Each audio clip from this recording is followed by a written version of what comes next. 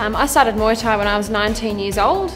I just went down to a local aquatic centre with my friend and gave it a turn, but the first lesson I actually broke my wrist, so I had to have 3 months off while that healed, and you know, once it healed then I got back into it, and I trained for about 6 or 7 years in like kickboxing slash freestyle karate, and then I changed over to Riddlers gym to concentrate solely on Muay Thai and fighting professionally. Initially what motivated me to get into the sport was the fact that I was a little bit overweight.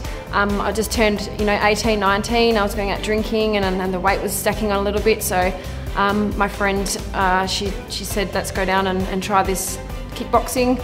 So I went down and that's what got me started. You know, I like to stay fit all year round. I don't like to have much time off, because if a fight or an opportunity becomes available, I like to be able to know that I've got that fitness behind me. So I like to stay fit all year round. But when we have a fight coming up, you know, it's four to 5 weeks of solid training.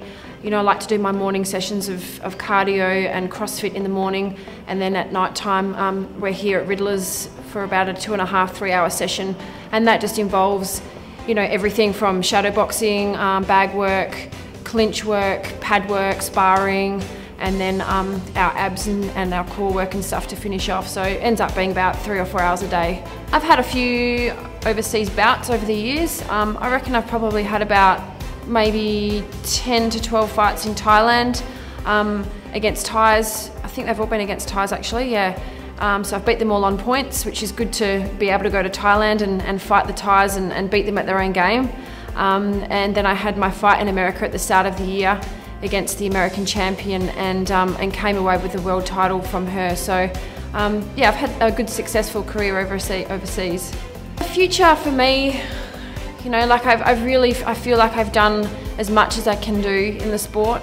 I've had, you know, so many opportunities, and I've got 6 world titles now. So I think the future for me is just to keep training and keep fighting. I don't really have any goals or aspirations to get any more world titles or you know, go title hunting and all that kind of stuff. I'm just purely doing it now because I love it. So you know, until something else comes up, that's what my goal is at the moment, just to do it because I'm enjoying it. As a fighter, my advice would be to make sure that it's something that you want to do, you know, 100%.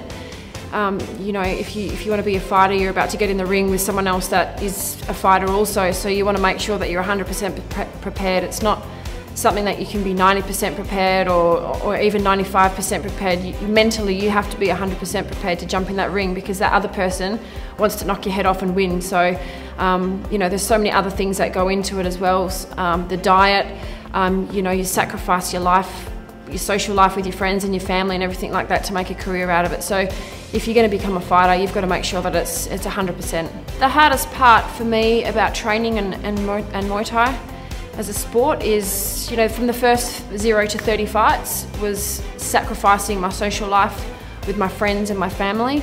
That was really difficult because I was at that age where everybody was still going out and having fun, and I was missing out. But now I'm a little bit older, I find that the hardest part is getting the opportunities. We're so far away from everybody. Being in Australia, that the Europeans, they all sort of fight, you know, their countries are so close together and they all fight together. So for them to fly me over there is thousands and thousands of dollars, and vice versa. So it's just getting that opportunity now where I'm at that level where I need to go there and they need to come here. So that's probably the hardest part for me at the moment.